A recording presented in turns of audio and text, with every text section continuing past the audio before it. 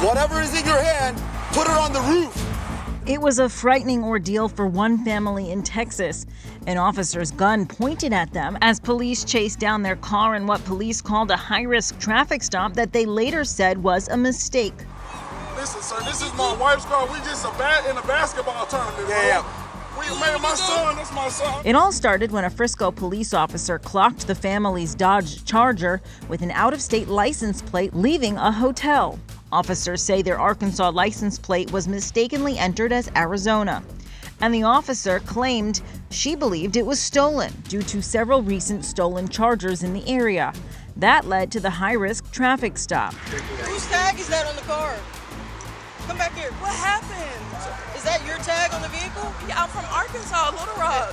I'm a nurse. I've never done anything in my life.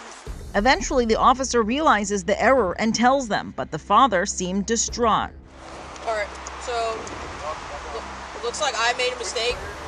So I ran it AZ for Arizona instead of AR, and that's what happened. So I made a mistake. But just listen up, it could have went all wrong for us though. The police chief said in a statement, "I've spoken with the family. I empathize with them and completely understand why they're upset. I apologized on behalf of our department and assured them that we will hold ourselves accountable and provide transparency through the process." This is Inside Edition Digital.